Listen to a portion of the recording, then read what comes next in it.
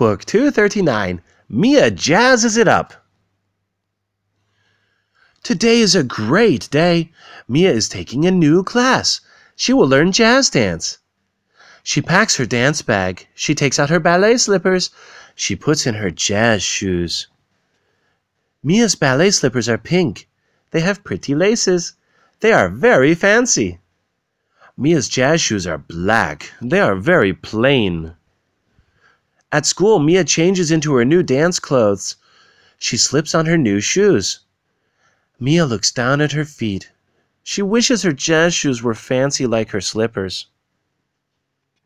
"Let's dance," sings Miss Bird. "Follow me." Miss Bird tap, tap, taps her feet. The dancers tap, tap, tap their feet. Miss Bird flaps her wings. The dancers flap their arms. Miss Bird spins around. The dancers spin around too. They flap and tap and spin. They dance together until dance class is over. "Do you like jazz dance?" asked Mia's mom. "I love it," says Mia. "Miss Bird makes plain dance moves look jazzy." At home, Mia unpacks her dance bag. She looks at her jazz shoes. They are nothing like jazz. Mia thinks her plain shoes should be as jazzy as dancing.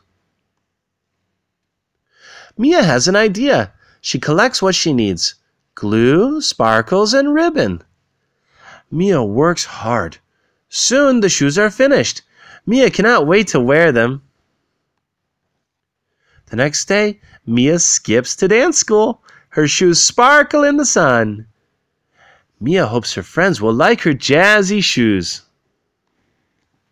Mia steps into her leotard. She pulls on her dance skirt. She saves her shoes for last. "I love your shoes," says Ruby. "Me too," says Bella. Everyone loves Mia's shoes. Mia dances onto the floor.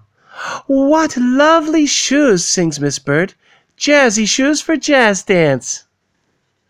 Mia smiles from ear to ear. Her shoes are no longer plain. They are jazzy. Dictionary. Ballet slippers. You say it like this: ballet slippers. They're the shoes worn by ballerinas. Jazz. You say it like this: jazz. It's a type of dance that involves tap and shaking around. Leotard. You say it like this: leotard. It's a piece of clothing dancers wear.